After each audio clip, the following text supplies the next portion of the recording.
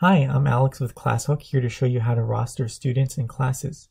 Rostering makes it easy for you to create classes and accounts for all of your students so they can access any clips or any discussions that you assign to them. Let's get started. First, you're going to click your name at the top right, and then you're going to click My Classes. On this page, you'll click the green button that says Import from Google Classroom, and a pop-up will appear explaining the import process. Once you're ready, you're going to click the Start Import button, and then it'll ask you to sign into your Google account, and then give permission to ClassHook to import data from Google Classroom. Once that's done, you're actually all set, and it might just take a few minutes for all of your classes and all of your students to populate on ClassHook.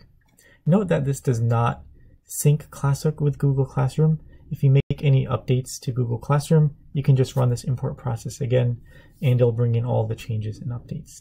So that's how you import classes and students on ClassHook.